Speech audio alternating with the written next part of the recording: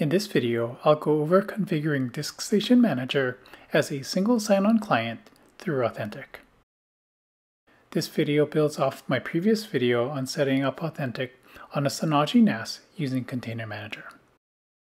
If you haven't gone through that video yet, make sure to do so, and I'll leave a link to the video in the description below.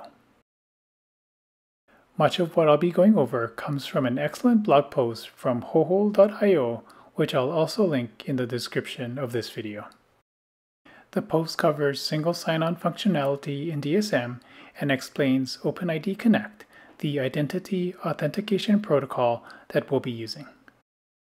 I found steps 3 and 4 particularly informative for configuring Authentik and DSM, and they were a great resource in making this video. Now let's get to the setup by logging into Authentik with the AK admin account, which provides administrator access. Once logged in, select Admin Interface. Then expand the Applications menu and select Providers. Here we'll want to create a new provider, so click Create. From this window, select OAuth 2 OpenID Provider, then click Next. In the New Provider window, we'll need to fill in some details. First, give the provider a name. I've set mine to Synology. For authorization flow, I'll select the default provider authentication explicit consent option.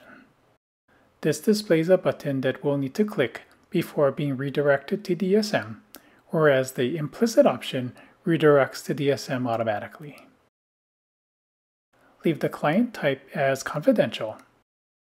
You can also copy the client ID and client secret, which we'll need later when setting up DSM. For redirect URI/origins, select regex and enter the sign-in URL that you'll use to access DSM. This will be set up as a reverse proxy later in the video. In my case, I've chosen this URL.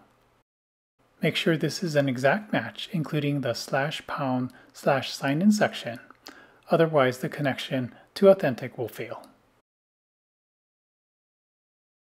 Next, under Advanced Flow Settings, set the authentication flow to Default Authentication Flow. That should be all we need to change, so click Finish. Now we'll set up an application to use the provider we just created. Select Applications, then select Create. In the Create Application window, enter an application name and slug, which will be used as part of the application's URL. Next, select the provider we just created. Under UI settings, you can select an icon, and I'm using some DSM images I downloaded. Enter what you would like for publisher and description, then click Create. Next, we'll want to create an account to log into DSM. Under the Directory menu, select Users, then click Create to bring up the Create User window. The only required field is username, so I'll enter a username I want to use, leave everything else as is, and click Create. You can also add a name or email if you would like. One important note, the username matches an administrator account that's already set up in DSM. We'll go over why this is required later in the video. Now expand the details for the account that you just created, select Set Password, and enter in a password for the account. Switch over to DSM to continue the setup. Open Control Panel, select Domain/LDAP, then go to SSO Client. From here, enable the Select SSO by default on the Login page option. Then, under Services, check the box to enable OpenID Connect SSO service, then click OpenID Connect SSO Settings to open the Settings window. From the Profile dropdown, select OIDC. For account type, select Domain/LDAP/local. In the Name field, enter Authentik. For a well-known URL, enter the OpenID configuration URL from the Synology provider we created earlier. For application ID and application secret, enter the client ID and client secret from Authentik. If you didn't note them down earlier, you can find them in the Synology provider settings in Authentik.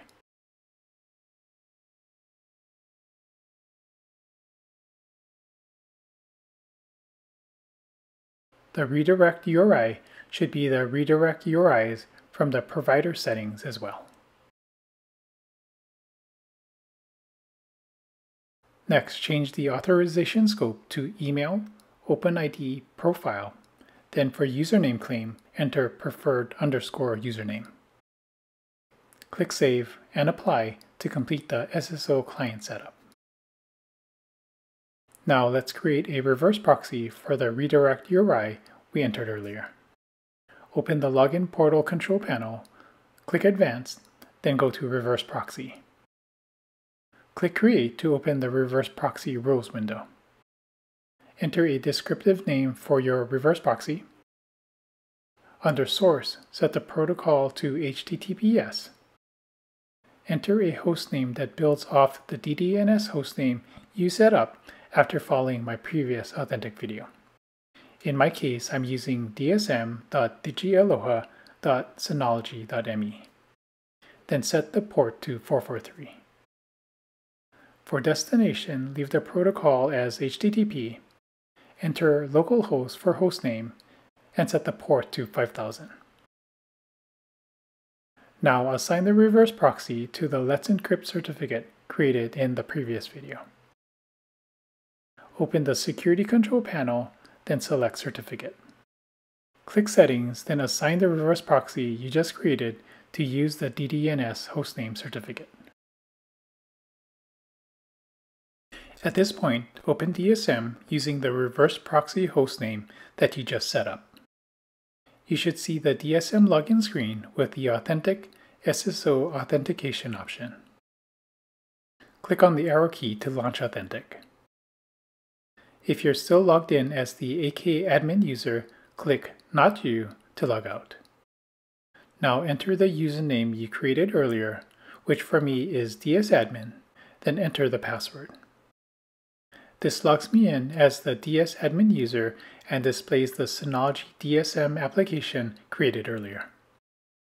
I'll close this window, reload the DSM login page, and click on the arrow button once again.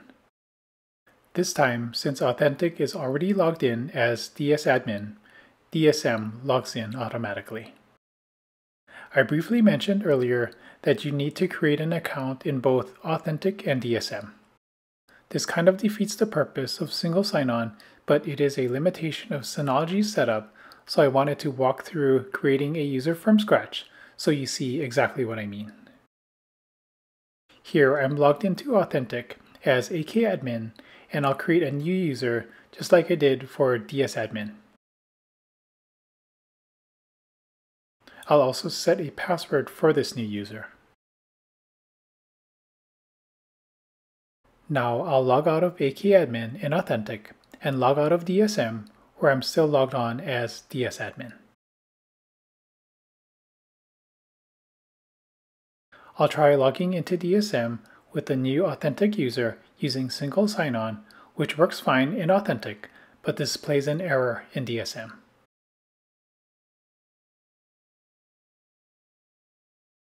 This is because DSM doesn't recognize the user and is solved by creating a matching account within DSM. To fix this, I'll log into DSM as dsadmin,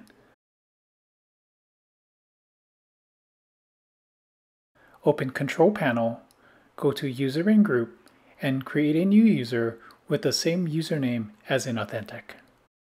Note, the password doesn't need to match, just the username. I'll generate a random password here in DSM to prove the point. After clicking through the remaining setup windows to complete the setup, I'll log out.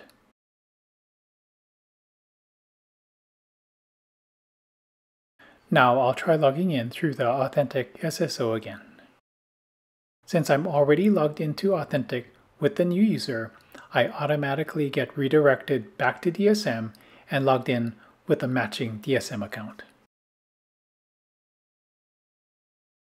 I've also integrated Authentik with other applications and services, and you'll see a playlist to those videos here on screen as videos are released. If you haven't checked out my previous video on setting up Authentik on a Synology NAS, you'll find it linked on screen as well.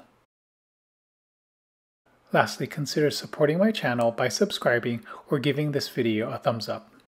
If you'd like help with integrating an application with Authentik, leave a comment below and I'll try to create a video on it. Thanks so much for watching.